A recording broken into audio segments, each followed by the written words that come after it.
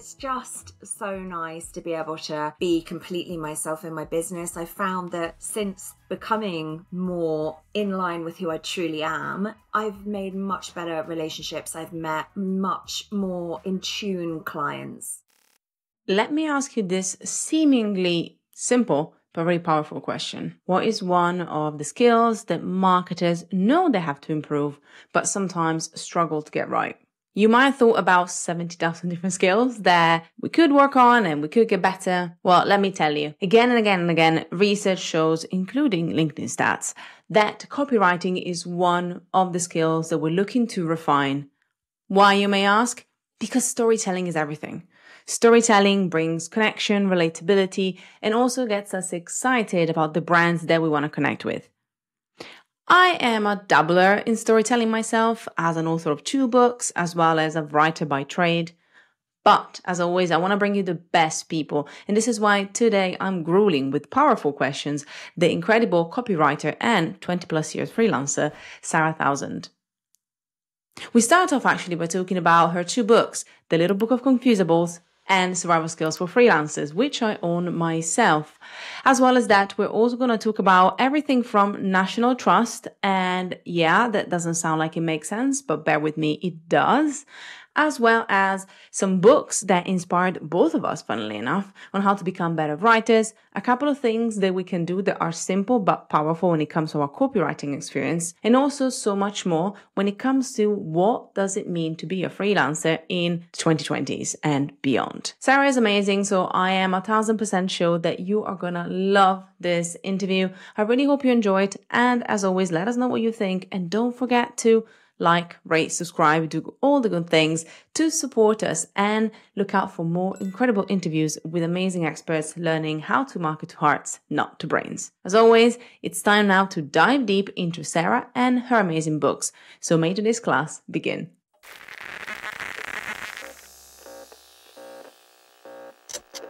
Actually, before we start today, I wanted to say that, so you have 2 books, and I'm going to let you tell us a bit like the names of them. But what I love about, I'm going to let you tell us a bit more about the books. Then I'm going to tell you what I love about them. So yeah, can you give us a bit of a spiel about the 2 books that you wrote? And then I'll give you a little fun fact about it. Yeah, for sure. So the first one, which I wrote just before lockdown, and it launched in the thick of lockdown when everybody in the world was having to work from home, is Survival Skills for Freelancers. That's the one with the pink cover, bright pink cover. I wrote this because I wanted to share my 20 years of experience as a freelancer with very little support and having to work things out for myself. So yeah, it's very heart on your sleeve book. It's very much concerned, not so much with the practicalities from the how to write a business plan or how to open a business bank account, more to do with the ways we get in our own way, the stuff, the mental blocks, and the stuff in here, the kind of lack of confidence, comparisonitis, negative self-talk, imposter syndrome, all those things that we know and love as freelancers. And then the second book, the yellow one, is The Little Book of Confusables. And this is a gorgeous book all about language. And it's basically 600 commonly confused words in 300 gorgeous pages, all about language. And the idea is that it's a fun, memorable way to remember those words that trip everybody up, even the professional writers among us. Absolutely love it. The reason why I got you to kind of lead with this, and thank you so much for giving us these gorgeous explanations and little summaries, is first because I also realized that if you watch any of our snippets or any of our videos, your books are actually at the end of my little bookshelf. So if by the power of videos, you go and look at any of our videos, maybe a snippet, you will see them little bad boys next to my little sloth. So there they are. Bitty, bitty, bitty. And I absolutely love The Little Book of Confusables because I'm a linguist myself by trade. So that's what I studied at uni. And obviously I studied English. I'm Italian, as some of us or most of my dear listeners will remember. So English and Russian were my languages of choice. And I absolutely loved kind of getting into the nooks and cranny of the English language, so much so that my husband every so often says, how can you correct me at my own language? And I'm like, oh, that was my degree. And love it. And I love that because the book is so simple in a way that it actually taps into some of the things that a lot of people will take from granted. And I always come at this language, English language, as a language that I had to learn consciously. You don't kind of come to it and just kind of things make sense. I learned the grammar. Italian is very structured as grammar. So we kind of start with that premise with anything else that we learn, especially language-wise. And so for me, this is also the book that I wish I had as I was getting more into the day-to-day of kind of speaking English and living in the UK. And that's why I love it so much, because I'm just like, every so often I just kind of send it to my husband and be like, baby, this is the reason why this is the right word and not this word. And then you kind of see and do So it's honestly a great asset for anybody. Now, I'll take that. We know something already about your work, Sarah, but I got one more question to ask you now that we started leading with some writing, which we know is going to be something we're going to talk about, and freelancing, which also we're going to be talking about. But what is something that people that already know who Sarah is would be surprised to learn about you? Anything? Let's go with anything. Let's open the realms of possibilities. I am an obsessive birder. I am absolutely obsessed with birds. There is nothing I would rather do at the weekend. It's not partying, clubbing. Those days are over. I love going out with my binoculars. I've got a camera with a big long lens. I love taking photos, trying to spot the rare birds that no one else has seen. That's my happy place. I love being out in nature, always have. I absolutely love that. Now the second question comes at hand. How did this passion come about? Is it something that came out of something, or is it more you always been there, something you always been interested in? You talked about you love nature, but I kind of wonder. Yeah, it's interesting because I used to be, I've always been nerdy my whole life, but I went through a big chunk of my life where I thought, it's not okay to be nerdy. So I masked not being nerdy. And now at the age of 53, my inner nerd is creeping out and I'm just embracing it because it's just so nice to be able to be completely myself in my business. I found that since becoming more in line with who I truly am, I've made much better relationships. I've met much more in tune clients, and they're all a better fit. But yeah, I was really nerdy and into nature and birds specifically when I was younger. I remember going to this shop when I was a really little girl. I think my mum said I was about 4. There was this magical shop in this village that was quite nearby where we lived, and the guy had a golden bird cage on the counter, but not with real birds in, with mechanical birds. And I was fascinated with these mechanical birds. And I remember him giving me Smarties out of this big goldfish bowl on the counter of the shop. And he had this giant poster on the wall that was all the birds of Britain. And my mum said I stood there and went, chaffinch, robin, blue-tit, and I was 4. So I don't know where it came from, but there was definitely a long period in my life where I felt it's probably not that acceptable to be a young woman and be massively into birding. So I did kind of hide it. And then I think with lockdown, I think when everything just kind of got simple again and got back to basics, and that appreciation of the outdoors and fresh air and nature and birds just really came back to me. And I've just indulged it ever since. I've only been with my partner 5 years, and he always says, you weren't quite this into birding when we first got together. Like, not that you know of, my dear. But you know what? I love what you mentioned there. I love that you also brought it back to business, because I'm thinking about obviously a lot of what you do, especially obviously, when it comes to the communication and the writing and the copywriting and that space. As communicators, I find that we had another amazing conversation with a copywriter, Robin Lee Evans. And one of the things that she mentioned as well is kind of, copy that speaks from the heart. And in that respect, I think a lot of it is easier to come when you also start like rekindling with who you are. So I love that it brings obviously so many good benefits on a business perspective, but even more so as a communication perspective, because I think one of the reasons why, you'll be glad to know, and I'm pretty sure you already know, but like copywriting is one of the most sought after skills in 2023 for marketers, but I generally could say for anybody that is kind of in the digital space. is because we realized that, communication is so important. And I think, as you said, a lot of us realized that we had to communicate online a lot more in the past couple of years. And I kind of find that some of us might have a disconnect. Not personally myself. I started as a writer. Always wanted to be a writer. So in my head, I wanted to write how I spoke because it felt natural to me. Yeah. But I know that it can be a challenge for a lot of people, when it comes to that rekindling with who they are. And then from that, also thinking about bridging the gap between how they want to be perceived, but also, how they want the personality to show up in written form, which is not easy for a lot of us. No. And that's how I see it, at least. I would love to hear your opinion on this, because I think it's definitely something that I've seen a lot of people, a lot of professionals trying to get their grips with, and also trying to get more confident with. Have you found that any of your clients has this, this gap that they're trying to bridge? Yeah. There's such a lot to unpack there. There's such a lot I could say in response to that that you've just said.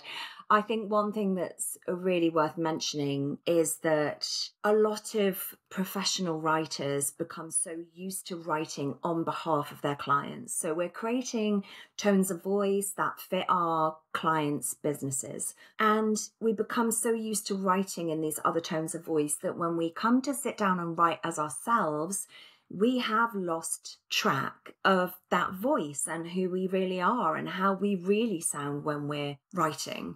And I think that's a really big issue. So I think one thing that I would recommend if professional writers out there are finding this issue is to just remember to do some writing for you or for your business. If you aren't already blogging is a brilliant thing to do, to just, as copywriters, I find, and my community find, that by blogging, we are showcasing, we're not just showing what we know about the subject we're blogging about, but we're showcasing our writing skills. When I first started as a copywriter, I found that I would do a lot of work that was more corporate. I had a corporate background. I worked in financial services, but the corporate tone of voice was a million miles away from my natural tone of voice. These days, I generally tend to attract clients who want a conversational copywriter, who want someone who is a big advocate for human language and natural writing that follows the way we speak. Obviously, a lot more articulate than how I am when I speak, because I'm quite ADHD brained. My brain is firing off at a million miles an hour. And if I stay on track with every question you ask today, I deserve a medal, because it never happens, just to warn you. But there's another sort of side benefit that I think is really worth mentioning, because it's something that's only occurred to me fairly recently. And that is, now that I am being more authentically myself in my writing, but also in every way that I liaise with other people and build relationships and nurture those connections in my business life, I've actually found through that it has a really positive impact on imposter syndrome. And the reason being, a lot of imposter syndrome is concerned with that feeling that we're kind of up on a certain level. We're being the professional, we're writing professional, we're dressing professional, and all these perceptions and all these, I guess, cliches of what professional actually means. Whereas in reality, every business interaction is human to human. I fully believe that we're not business to business or business to consumer. We are all human to human, because whatever you're writing, your words aren't being read by boards of directors. They're not being read by departments. They're not being read by teams or brands. They're being read by individuals, by humans. So if you can keep the way you write really nice and close to who you feel you actually are underneath, not only will you attract more of the clients who are the perfect fit with your business and where you want your business to go and the goals for how you see, where you see yourself in 5 years' time or whatever. But it does mean that there is less of a margin for imposter syndrome, because that fear of, I'm going to get found out, I'm being something that I'm not, it gets taken away because it's no longer founded. You're not pretending to be something you're not. You are being authentically yourself. And what was amazing to me, again, bit of a tangent, but I think it's worth mentioning. I went to a business event quite recently, not as formal as a conference, but that sort of thing, that sort of scale. And I met some amazing women on that day, some decent guys as well, but the biggest connections were with these amazing women. And I realized that what we talked about hadn't been work related. It had been menopause weight gain. It had been Marvel movies we'd been watching. It was anime. It was all my nerdy stuff. And I've made really great connections through this event, through letting out those chinks of who you really are. I think that's really important and a really nice thing for people in business, particularly those who are starting out, a really nice, empowering, just a lovely realization. I love all of that. And one of the things I even wrote it down, I was like typing away quietly, was, like the fact that all business, all writing is human to human. And I think it's that reminder of that, which we still forget when you say writing for corporate, as you said, but it's still that human on the other end of the spectrum. Exactly. And I think is understanding how to deliver the message in a way that resonates with them. And I'm going to say one thing on just the topic of actually the tone of voice, which I kind of thinking about, especially professional and corporate. I find that sometimes we can easily go the other way around, where we're trying to be almost too conversational. And then again, from a writer perspective, I'm just putting my little writing hat on. So a reminder for anybody who's like, yes, I can be conversational. Yes, 1,000%. But especially when you're writing to define the value of something, or, how something can provide support and a transformation, still remember that sometimes simpler is better. Because I've noticed then there's the other way around of the wave of trying to write in a way that feels like somebody's talking to you.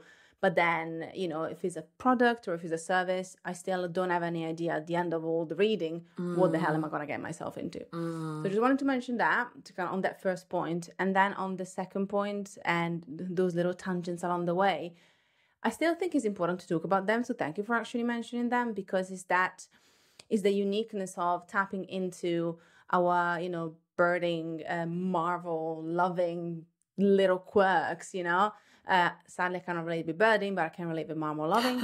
And, since I started talking about my love for band t-shirts, every so often somebody kind of writes to me, well, like listeners or like audiences, and be like, how many have you got? Have you got a new one? Or, I show the ones that my friends gifted me. And so it has become a bit of an association with who I am. And Jeremy Hens, who was on the podcast last season, talked a lot about this, about how these little connections of the things that we love help others also find a way in and the other way around. So I think there's so much power in that. So thank you so much for mentioning that, because I think it's so important. You gave us a couple of lessons already, which I'm really happy. There's a couple of things from like obviously blogging for yourself and, kind of putting into your creative outlet. But I'm going to push us again. And this is going to be focused and structured. So careful, everybody, is the one thing that you can teach us, but is in a minute or less. So if you were to teach one thing, Sarah, to our students and our listeners in 1 minute or less, what would that be? One thing that we can take away. Okay, so I haven't timed myself on this, but it comes back to what you've said about writing should always be as simple as possible. And one of the ways to make sure that your message hits home, it has impact, is to take out the filler words. Because a lot of writing that we see in a business capacity, on LinkedIn posts, whatever, is bloated and too wordy and stuffed with, just stuff that doesn't need to be there. So go through your writing, the next email you write, the next social post you write, the next blog you write, and take out these 4 words as a starter, okay? That, really, just, and very. And if I've got a couple of seconds left to elaborate, I'm going to give an example, okay? So here's from a real life email. I just thought that I would write to suggest that we meet up, another filler, to discuss the project further, another filler. So 5 filler words in a sentence of that length. If you can take out those filler words, if you've intentionally used one of those words and you think it doesn't sound better without it. Great. Okay, this is more about trying to be intentional with your writing and really taking the time to think, does this word justify its position in what I've just written?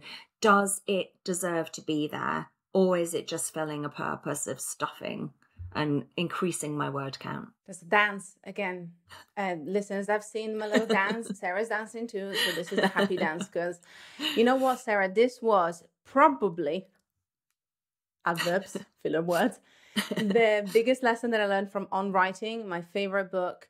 Okay, I'm biased. Every book, the book every writer should read, but it's because I love Stephen King, so fine. But it taught me so much. Obviously, I wanted to write fiction at the time, so that's why I read it. But then I realized that it taught me so much about writing also nonfiction. So On Writing by Stephen King, the only book that is not, there's more about his journey as a writer than anything else. And he goes on about filler words. It goes on about adverbs. It goes on about all these things. And obviously from a fictional perspective. And it's interesting because as a fiction writer, it still can get very vivid examples and images of the journey. Like you can see what the protagonist is feeling and the whole experience.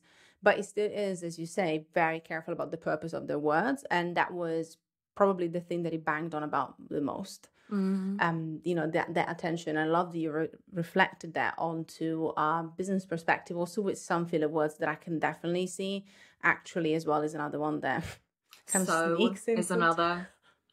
Exactly. Starting a sentence with so, often not needed.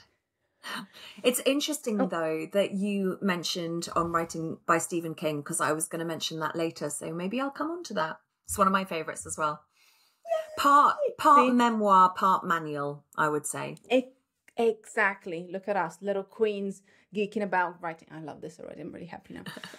It's generally one of my favorite books. And I have it both in English and in Italian, everybody, because that's how early I wanted to learn the wisdom. But not. And you know what? One more thing I'm going to say about this is that also this great advice, you can then translate it into, first of all, any type of writing, even when you're working with clients. I find that similar to the example of the email.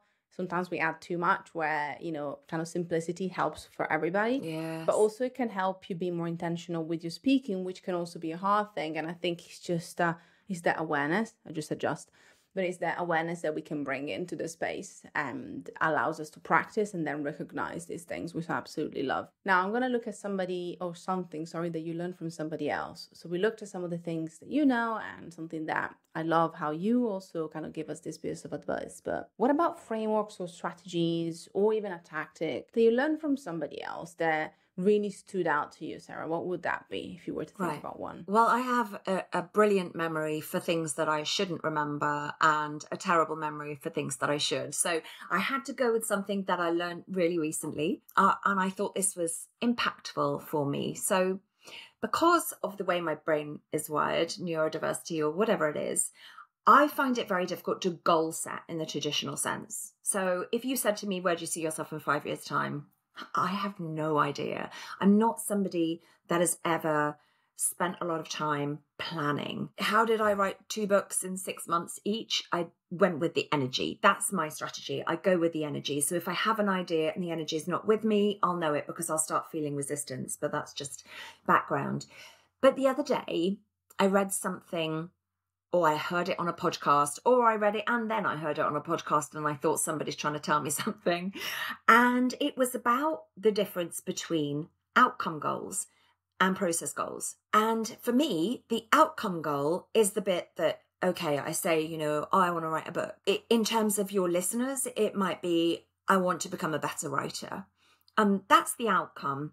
But that's quite difficult to measure. So what you need to do is have all these little steps along the way. And if you're not that great, like me, at breaking down those steps into bite-sized chunks, what is a really good way of doing it is setting a number of process goals, which are the little tiny micro steps of things that you can do every single day, that if you do those things every single day, the outcome is likely to happen for itself. So it's almost as if you don't want to forget about the outcome altogether, but it's there in the back of your mind. But instead of going, in 6 months' time, I'm going to have become a better writer, as you know, because you've just shouted out this very book, in Stephen King's On Writing, he says, if you want to become a better writer, you have to do two things above all else: write a lot and read a lot. So if anybody wanted to become a better writer within 6 months' time, two of the process goals that they could set for themselves are, for example, I will read for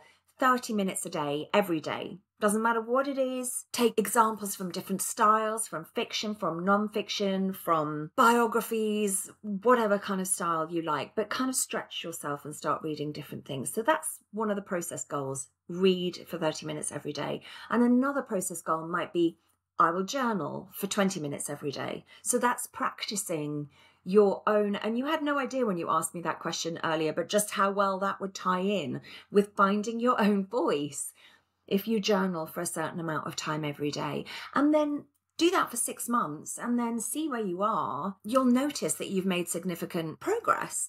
And for me, having those process goals, that's something that my brain can get behind. The outcome goals, not so much. They feel fairly nebulous. Hopefully that will help other people. Big fan of process and outcome goals as a concept. I find that when I wrote my second book, right after that, the book came out during the pandemic in 2021, and I was trying to explain how to balance our goal setting better, especially with the whole idea of reclaiming time. And I came up with the idea of micro goals, not realizing that literally micro goals are like process goals. Okay. Because I found that exactly what you said, there is this issue for us sometimes to see the bigger picture, and also to find that momentum, depending on who you are and obviously, your brain and how you best work. If we're constantly kind of looking for big goals that feel very unattainable, whereas doing something repeatedly for a certain amount of time, if it's tied to a bigger goal or a bigger outcome, feels a lot easier and also a lot more rewarding. And at the end of the day, I always believe that success can only be built when we create success for ourselves. So we have to create an environment where we win as much as possible. Absolutely. Not always possible. When it's possible, we might as well. So I love that you mentioned that, because it's something that so many of us struggle with, especially talked about, imposter syndrome earlier. So we compare ourselves to what we see from others and the goals they achieve. And it's kind of hard for us to relate because we don't know all the steps. And in this way, we're also reminding that there is the micro steps we can take can get us there too. And again, yes to reading more, which is in itself, a great practice too. Talking about practice, I want to do a bit of a quick side jump on tools. Is there any tool that you love when it comes to your day-to-day work? If you were to think about one tool that you love when it comes to your day-to-day work as a writer or copywriter or even freelancer, what would it be? It's really difficult for me to choose. There are three that stand out. One of them is Canva, obviously for social media content even. But I use Canva for things like my info pack. So if a client wants to have a discovery call with me, I will just eliminate the tire kickers, send out my info pack. This is my approach. This is my terms. And this is an example of my prices. So that's a real good productivity hack for me. And it looks great because I've designed it in Canva. Another thing that I use day to day is Calendly for scheduling meetings. That saves a lot of time. But the thing that I think I couldn't do without is text replacement. And I use it on my phone. So I probably have 1,000 shortcuts programmed into my phone. Everybody, I imagine, knows how to do that, but I don't think many people use it to its fullest extent. And so I have, say, a number of specific responses that I use on social media, and I can just access them with just a couple of keys on my phone. On my laptop, I use a Mac, and I use a piece of software that's called Text Expander. Now, I've used it for about 5 years, and I literally have everything. So, for example, when somebody says to me, can you send me a 50-word bio? Can you, I have things like my National Trust membership number, my passport number, important phone numbers, entire emails. So if I get a cold inquiry that's related to copywriting, I'll have literally cold enc CW, and I will type that code. The entire email will paste into a brand new email, and then I'll go through and tweak it just to make it specific for that inquiry. So that is my biggest time saver / productivity hack, Text Expander. Woohoo! Yeah. And it ties in with templates, which big fan of. I find that not everybody, interestingly enough, but a larger percentage of people that at least have had conversations around this, we seem to, I'm in the category too, to work better when we have something to work from and then make it ours instead of creating it from scratch. So these kind of templates and these shortcuts really help with that. But I also kind of love that your national trust number is also in there just in case. just kind of like, you never know when you might emergency need your national trust number. For a little weekend getaway. If you're not in the UK, with National Trust, you can go in all these beautiful properties and parks and places. And I'm a member too, so it's a really nice place if you like nature. High five, little tip there. Thank you, National Trust. You're not sponsoring us, but if you ever want to. Final question from class in session is about lessons that we have unlearned. So we're going to go the other way around now. We'll just close off with something that maybe you have unlearned recently. It can be anything that has improved either the quality of your life or your work. So we'd love to hear what's something that you have unlearned recently, Sarah. The thing that I thought of that might be useful is it is actually going back a couple of years, and it's when I first wrote Survival Skills for Freelancers. I wrote that book to help people. No hidden agenda, no doing the whole Daniel Priestley key person of influence thing, because I didn't read that until 3 years after. But what happened as a result of writing a book that was genuinely intended to help people, I think people picked up on that and the fact that it is so value-packed and so genuine, not like quite clearly one of these books that people have just written a book to get the position as a thought leader in their field or whatever. All these opportunities started opening up, and one of them is guesting on podcasts, things like this. I've done 65 in just over 3 years, which is quite a lot. And I started getting invitations I became a mentor for the Freelance Hair 100 scheme. I became a mentor for the government's Help to Grow scheme, all things that I never set out to do. And I kind of got swept up in this. This is a big thing for me, the whole shiny object syndrome. It reminds me of that meme. I have ADOS, attention deficit. Ooh, shiny. So for me, I was getting a lot of the ooh shiny, and I started doing these things, and I started letting other people's expectations get inside my head.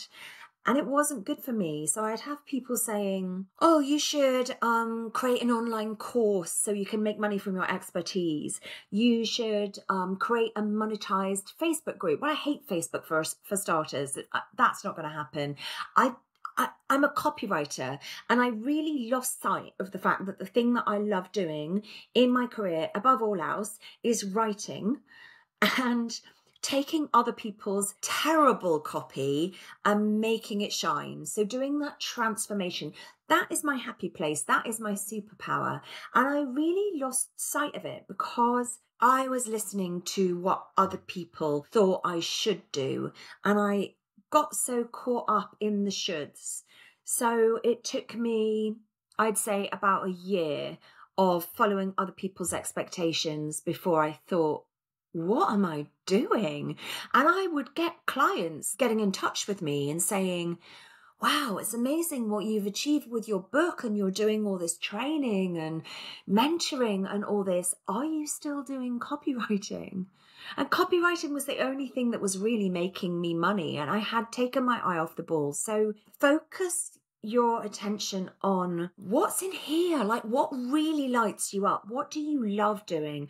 What do you get the most fulfillment from and the most sense of achievement and happiness and contentment? Because work and running your own business particularly, it's not all about making money. It's not, I don't believe in the whole 6-figure hustle. I don't think it's all about that. There are so many different ways of measuring success.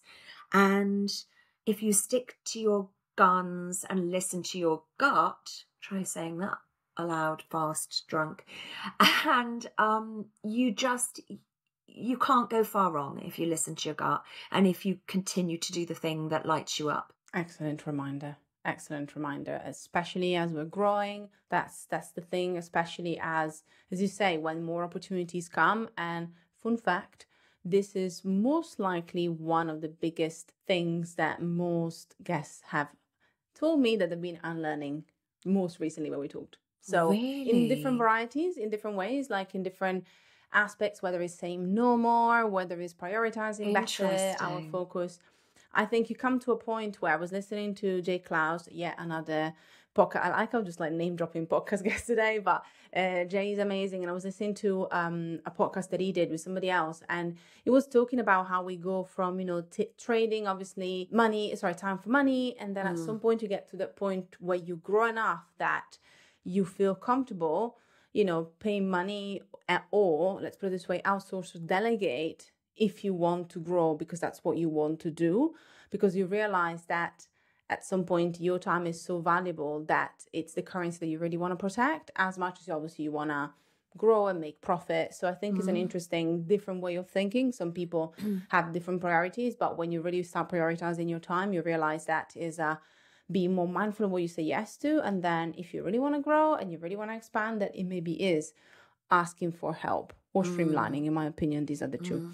So I love that you mentioned that, because I think it's something that so many of us will go through at different stages. And then you kind of feel you're over it, and then shiny objects come back and you're like, ugh, and then you relearn it or unlearn it. It's interesting as well, like with the first chapter of Survival Skills for Freelancers being, if you try to do everything yourself for your business, it's the fast train to burnout, because it is. So the whole idea of outsourcing, I'm so behind that. It's really important. Class was in session, but now it's time to quickfire. Sounds very ominous, and I like to use it, and then it actually is a lot more vanilla, but it's fun, as she says. I'm going to give us 2 options, Sarah, and you can keep one. We ready? Yep. Spotify playlist or podcast? Spotify playlist all day long. Yes. Voice notes or texts? Voice notes. Interesting. Easy. Carousels? No time to waste. Carousels or reels? Reels. I barely ever do carousels. I probably should, but I don't. TikTok or YouTube? YouTube.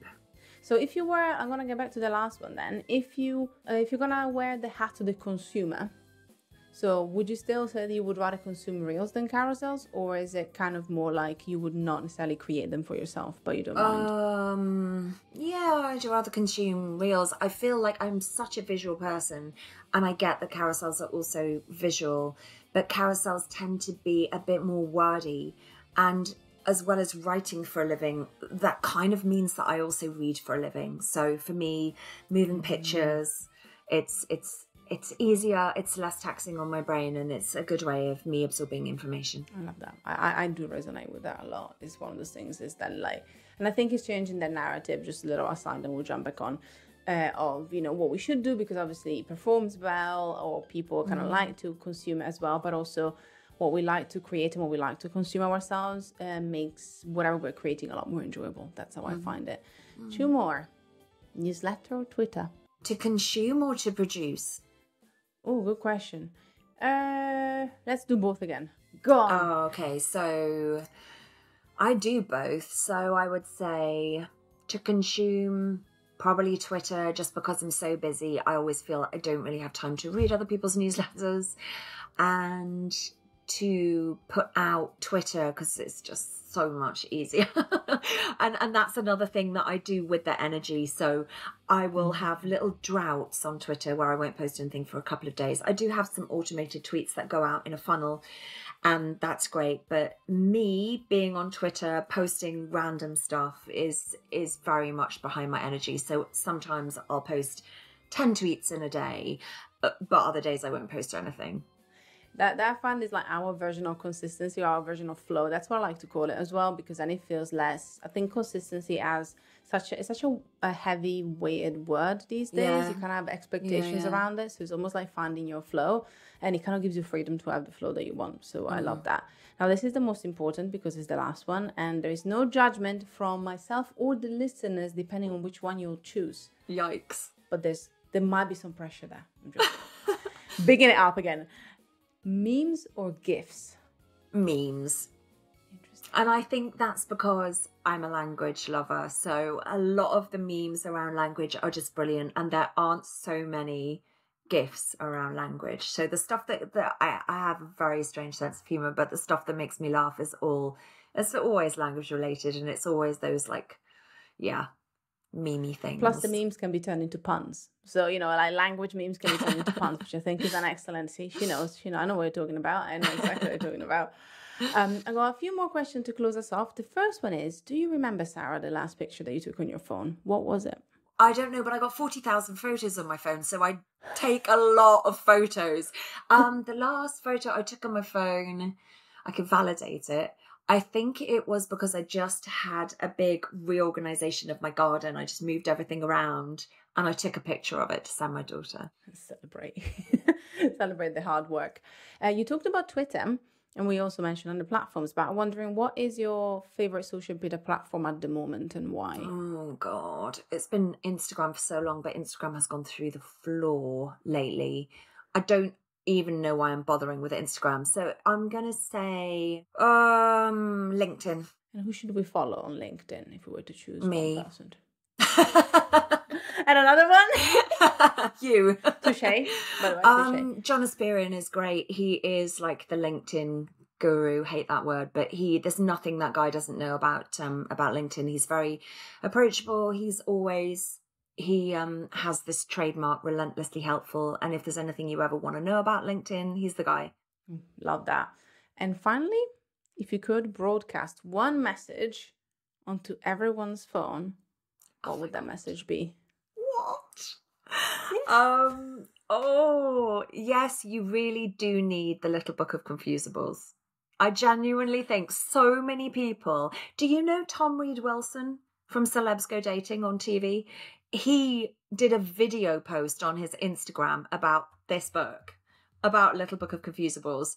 So there's so many people who've gone, oh my God, I didn't think I needed this book, but I read it and then it's brilliant and you have to have it and you wonder how you manage without it. So yeah, that's a bit of a cop-out because I had no idea that question was coming. I'll think of something amazing later and I'll be like, damn. I know. We are evils. Anyways, thank you for joining us. I want to say, thank you so much for joining us. It was an absolute pleasure having you. And it was so nice to kind of cover all these wonderful things. And again, kind of also, I think, help us sometimes getting out of our own way, both on the writing perspective and also on our goals and how we see ourselves and our growth. So thank you so much, Sarah. If people want to find out more about you, where should they go? Go to my website. It's sarahtownzendeditorial.co.uk and you can sign up to my newsletter, connect with me on social media, find out more about my books. Everything's there. Thank you so much, team, once again for being here. As always, we'll be back next week with more wisdom, marketing roundups, and all the good things about how to market to hearts. But in the meantime, class dismissed.